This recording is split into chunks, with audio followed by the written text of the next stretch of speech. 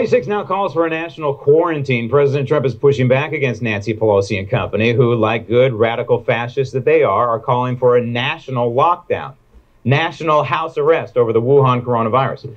Truth is, like the Surgeon General says, effectively a national quarantine is what we already have. Joining me now, the founder of the American Truth Project and Daily Ledger contributor, Barry Nussbaum. Barry, I firmly believe that there should be a federalist response.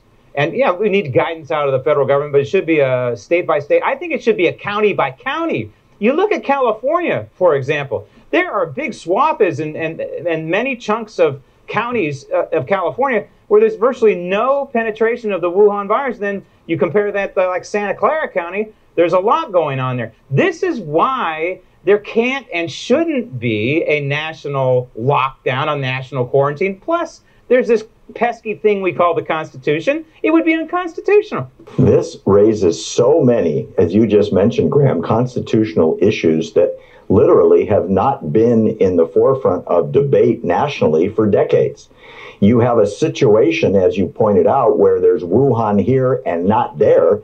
And ironically, in some places where they've got tons of infection, like New Orleans, where they had the idiotic idea to stage Mardi Gras, they are blaming President Trump for tens of thousands of possible infections because the federal government didn't step over the state government and go right to the city of New Orleans to say, hey, maybe it's not a good idea to put 50,000 drunk people on the street for several days, hugging, kissing, and sharing liquor bottles. So if it's an abrogation of local responsibility, I guess those people need to be told what to do.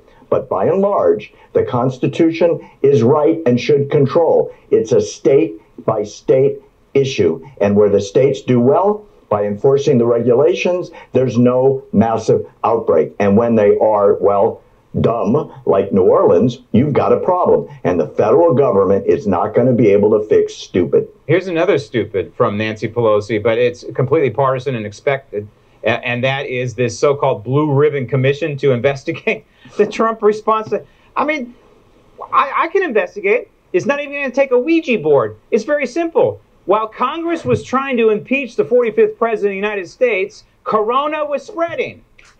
Can you believe that there's not only a blue ribbon panel that's now going to be run by Congressman Clyburn, who A, hates Trump, and B, has said this is a great opportunity to advance our agenda, which is progressive socialistic distribution of wealth. But get this, Adam Schiff is back and wants to use his House Intelligence Committee to investigate Trump again. Here we go. Yep. Investigation number 4, all of which boosts Trump's numbers. It's suicide for the Democrats to make this political instead of getting on board. And Graham, you made the point of the century. While Corona was hitting the United States, Congress spent 2 months chasing Trump to impeach him, knowing from the get-go it would fail. And what did we end up with? A massive billion-dollar weekly loss to the American economy because Congress was occupied with impeachment. And maybe, just maybe, the Intel Committee could have caught this early and investigated what was going on in Wuhan instead of investigating the 45th president. Barry, thank you.